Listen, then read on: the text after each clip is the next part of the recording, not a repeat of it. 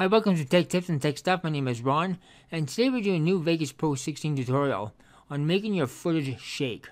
There's a number of applications you can use this for. One is creating an earthquake effect, or there's other applications you want to make your footage shake. So here we have a video clip of the Louvre in Paris on a tripod, so it's nice and steady. We're going to make this shake, make it simulate like an earthquake.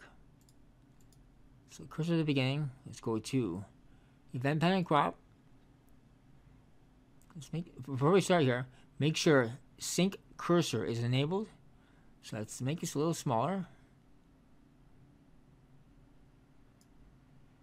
Let's start making this move.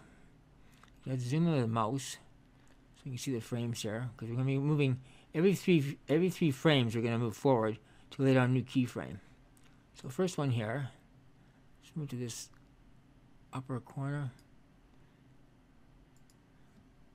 1, 2, 3 frames forward, and move up to the lower corner. Automatically lay down a keyframe for us. So keep repeating this. 2, 3.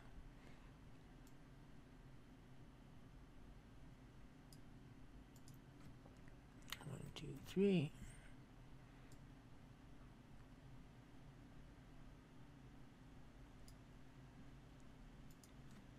1, 2, 3.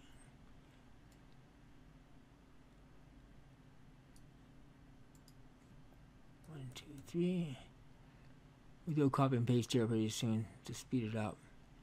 Just get the number laid down first. 1, 2, 3.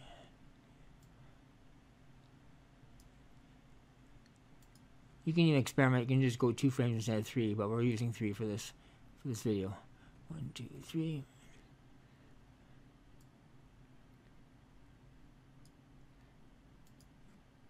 1, 2, 3.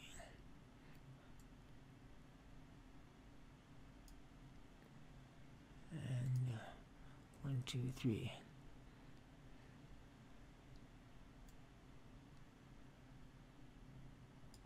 Okay, now holding the Shift key down,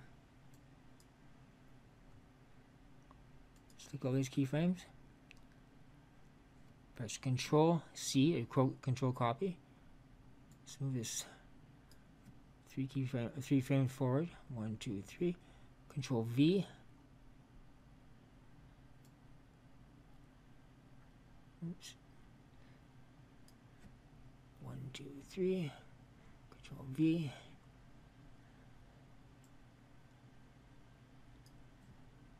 1, 2, 3. Control V. Here's the progress here. We're a quarter way through. One more paste and that should be it.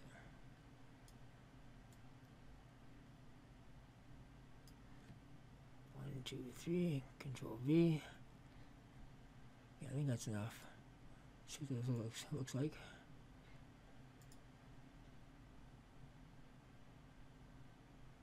Looks alright. All you have to do is add a sound effect in there, like an earthquake, and you have an earthquake scene.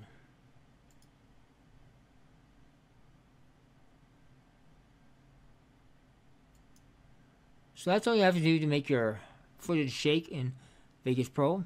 We'll work on earlier versions as well, and I think Movie Studio as well. If you found this video helpful, please give it a thumbs up.